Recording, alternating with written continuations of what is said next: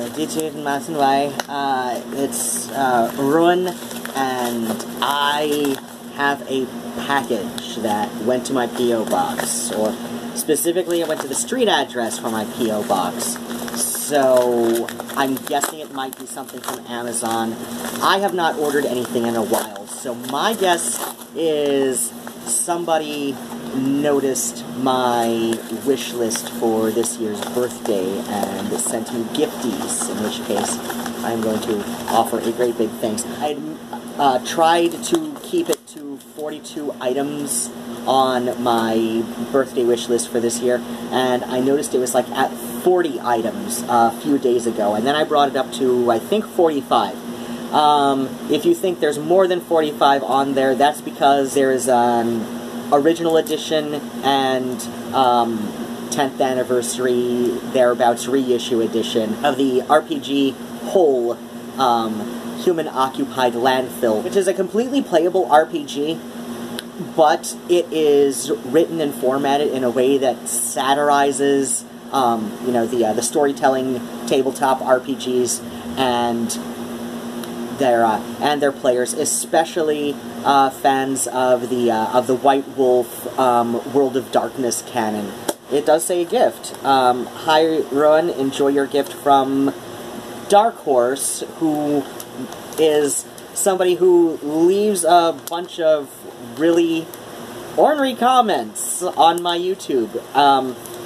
So I'm not sure how to take this. I mean, thank you, absolutely, thank you. I will probably scan the codes and everything, and I have a double of this. So I've got another thing that's got both a gift for you. Enjoy your gift. Hi, Ruadhán. Enjoy your gift from Dark Horse again. And so yeah. Oh, there are two. Oh my gosh. Skelebunny's Volume 1 and the graphic novel edition of Stitch. So, I can unload those comic books on somebody now. Oh my gosh, so, while, I guess when I come back from doing an outside-the-house chore, I will, I don't know, go through a couple other things on my birthday wish list for this year. Honestly, I wasn't even expecting it to get this much. I really was not. I don't know. Thank you, and thanks so much for your ornery comments. I don't know. I kind of enjoy the sparring to an extent anyway, but thank you. Thank you so much. Oh my gosh, I love Tommy Kovac. And he and I were also LiveJournal friends when that was still a thing. Everybody and their mother did. And I can't say everybody and their mother because I knew a couple of people's mothers who signed up for LiveJournal. But yeah, he and I were LiveJournal friends for a while. And we do have each other added on Facebook and Instagram, but I don't know, I barely use Facebook lately. So Stitch, if you're unfamiliar, it's a very thinly veiled coming out allegory. There's two families of siblings, but they're cousins to each other, and like they end up as dolls in a crazy old lady's attic, who is ostensibly their grandmother, and it's oh my gosh, it's wonderful. You know, it's got the creepy doll thing, which a lot of people have loved, especially goths, since at least the early '90s when Tina Root and oh crap, I always forget the other woman's name, but Switchblade Symphony, they did that, like, you know, creepy doll, creepy baby kind of look for a while. Skelebunnies, though, that kind of began as a filler comic, and you know, just like for a page or two in Stitch to parental advisory, fuck it. So yeah, this is a Devil Wooby, which is a little recurring fantasy race of quasi-demonic entities. It's kind of, I don't know, there's not much story going on with Skelebunnies, just a whole lot of edgelordy kind of, well, I don't know, like, was it really edgelord? Well, okay, this panel is definitely edgelordy. It's just got a whole lot of very, very mature humor, and a lot of dongs. like, let's just admit it, there's a lot of dongs, oh my gosh, but there's a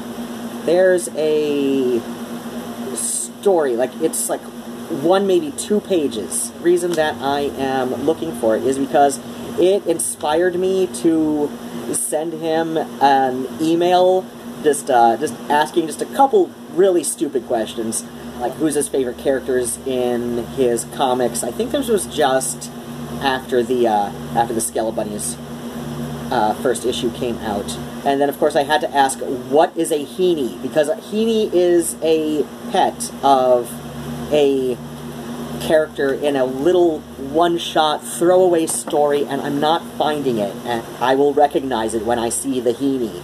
And I asked him, what's a Heaney? And his response was, a Heaney is a Heaney. And yeah, like sometime after LiveJournal would allow you to look up, or maybe it was import, or something. But yeah, I looked up, I was just like looking up, I was able to look up new LiveJournal users by email, and I was going, oh wait, no, it isn't here. Hand over this one. Yes, oh my gosh, this is it! Okay, it wasn't issue 1 of Skelebunny's. That's Heaney, yes, I can't believe I missed this the first time. But yes, oh my gosh! I'd also toyed around with the idea of getting a Devil Wooby tattoo, and I think I told him that in the email as well. I have not yet. I really should, because Devil Woobies are adorable. I love Tommy Kovac, and he does this other thing. It's a zine called Library Bonnet. I think he still makes it. It's been going since, oh my gosh, I want to say at least 1988 was what I read was when he first started doing that. He's on Instagram. He mostly just posts a lot of his weird little drawings on Instagram, which are just wonderfully... It's a wonderful kind of bad taste. Like, if you're a fan of John Waters, like myself, you will love Tommy Kovac. I love him. I love him. He's adorable, and he does adorable arts, and thank you so much to Dark Horse. And I don't know, you leave such ornery comments sometimes that I don't know what the hell to make of this right here, other than, you know, it was stuff on my Amazon wish list for this year's birthday, and they were both very inexpensive together, so again, thank you so much to Dark Horse, as I said just now 2 seconds ago, and thanks so much to Tommy Kovac. If you ever see this, like, he makes some of the most wonderfully weird comics and drawings and stuff, and so much, like, anything out of Skelebunny's is just, like, ripe for tattoo flash. Like, this is just that's what I think of it when I see a lot of his stuff. Not all of it, but, you know, the Skelebunny style. It's just like asking to be somebody's obnoxious tattoo. Oh my gosh. There's a quote here about Stitch from Bentley Little, Bram Stoker Award-winning novelist. Bold and original, with a tone that shifts from horrific to humorous, Stitch melds prose and comics, stories, backstories, and side stories to approach its eerie, subtle tale from all angles.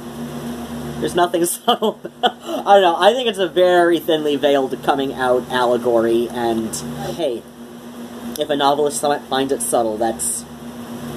I'm sure you won an award for some reason. Tommy Kovac is a postmodern marvel, and I would have to agree with that last statement especially. So yeah, oh my gosh, yeah. If you're at all interested in, you know, just obnoxiously poor taste humor, Skelebunny's is your thing, and I should definitely like reread Stitch now that it's been compiled into graphic novel form years ago. Yeah, March 2009, yeah. It's been compiled into graphic novel form for about 10 years now, and I have obviously been a fan since, oh my gosh, when was it first out? 1999, 2000, I think, was when they were originally published. I love Stitch. I should reread it and do a review of it. I gotta record and post reviews for Student of Kaimi and, which is over here. And then work on a review for what's it called? Paragenesis. But first, before I do any of that, I should probably go and do my other chores after I finish watching yesterday's news. But again, thanks so much, and when I come back to this, I can run down a couple other things on the birthday wish list. Okay, so I'm back from doing chores and stuff outside the apartment, and I figured I would seriously... Again, thanks so much to Dark Horse in spite of all of your ornery comments. I don't know, or maybe because of your ornery comments, it was really nice to receive the two Tommy Kovac. I guess this one is more like a graphic novel because the comic is really presented like chapters in a story. So this would definitely be graphic novel. Scalabunnies, it's just a collection of obnoxious comic strip stories that are often very work inappropriate and therefore quite YouTube inappropriate. Highlights from my birthday wish list this year. So I've got a few books that I would really like to review. In addition to, yeah, I do need to reread Stitch for a review that I want to do, and this, I'm probably just going to tack it onto the Stitch review. So in addition to these, I've also got, I believe the first two Adventure Time graphic novels are on my list. I love Adventure Time. It was only like during the last season that I found out that there was comics, graphic novels related to Adventure Time. Like, I knew that they did the Card Wars game, that they've come out with that, and while I would eventually like to pick that up, I would really love to read the graphic stories a slightly bit more. Speaking of games, though, in addition to Hole, which I mentioned in the first part of this before I came home and decided that it's too hot for clothes, even at this time of night, I am wearing skivvies. I'm not naked, okay? In addition to Hole, that tabletop storytelling RPG, which is completely playable, but it is written in such a satirical way with this formatting that can only be from the inside. You know, it's that level of hilarity. It is a board game, Sagrada. It's a dice drafting game where you've got, there's like a number of dice that you have to arrange, and I've also included the expansion for scaling up to 6 players, because the base game only scales up to 4. I think I could start doing some game reviews with the board games and card games that I love. Oh, please don't. Please don't. That's my dinner. Oh, I do my game night, and I have been thinking of doing reviews of board games and card games that I enjoy playing. I've been thinking of doing that for a while. This just looks really interesting to me, and I see it at Barnes & Noble all the time. I've also included a couple of vinyl albums that I'd just really like to have. I'm going to be just straight up honest with that, like, the Nico albums, including the reissue of Marble Index. I just want to have that, and I'm probably never going to be able to afford like a first edition stereo or mono of the Marble Index. Just, I don't know, like, just go on Discogs. You'll see that I will never afford it. I don't know, unless I get very rich or something. That's a possibility, I suppose. As long as I'm not dead yet. But even if I do die, no, please don't marry me after I'm dead, because then I can't enjoy my Nico albums on this earthly plane. But then what? Also, like, the latest Janelle Monáe album on vinyl, I really love her. She's adorable. She's just, I don't know, she's like somebody took Grace Jones and Prince and they had a baby, and it was Janelle Monáe. And yeah, that beautifully sums up just, like, all of her work, honestly. There's just a couple of DVDs that I just really like. Highest priority, I'd say, for the DVDs that I want is the old, it's one of the first mockumentaries, I would say. It's, I believe, Swedish, Haxan, H-A-X-A-N. I've loved that. This is another thing where I'm just, like, slowly replacing my old VHS collection of silent films. A lot I've seen so many times that I've been a little bit slower to replace them. This is one where it's gotten such a reputation in relatively recent years, like the last 10 years. It has this massive reputation all of a sudden that at least as far as I'm concerned, it seems very sudden, and I'm like, really? This has been, like, I had this on VHS. Like, that's, like, it's not like it was explicitly banned, at least in US and UK distribution, so I know for a while it was presumed lost, but obviously that changed, well, because it got a VHS release in the 90s, I believe.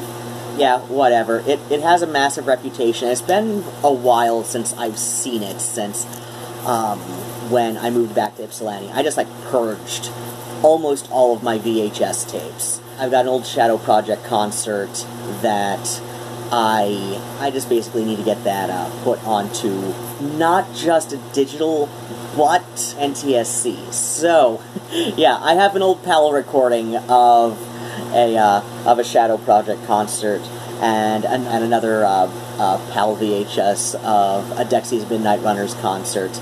I've also got the latest Dexy's Midnight Runners album on this year's birthday wish list. I'm going to do a video very soon enough, anyway, of my top favorite non-goth bands. Well, bands that are absolutely, undebatably not goth. So if you ask anybody about my age, Typo Negative is in this liminal area where they're goth enough.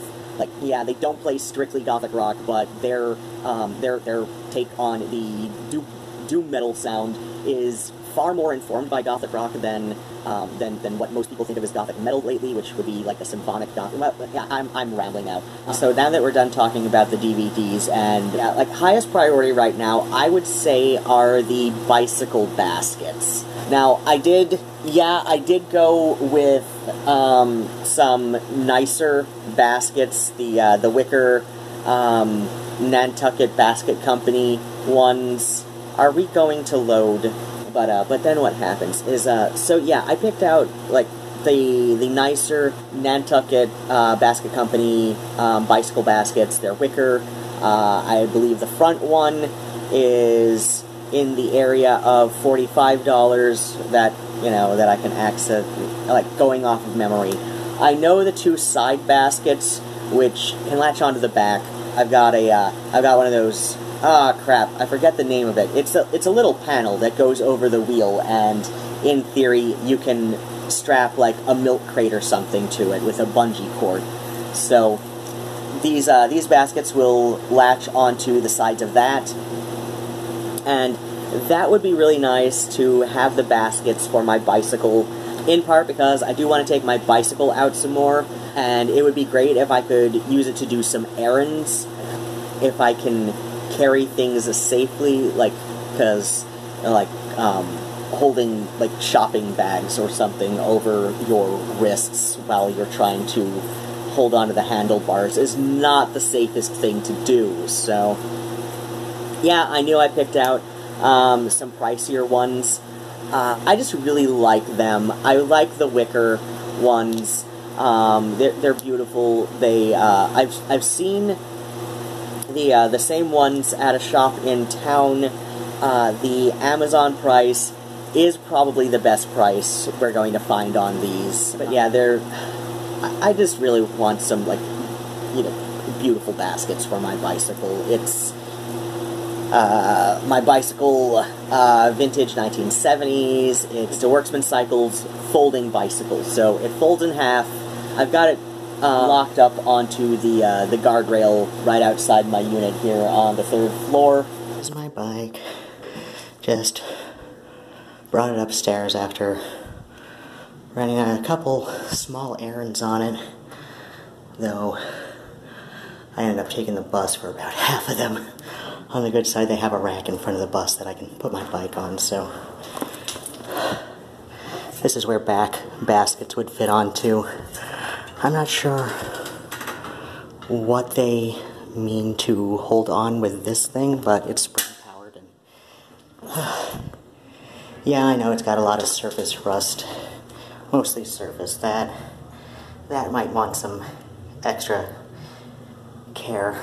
The kickstand, maybe only just this side, but yeah, it folds in half. It's amazing.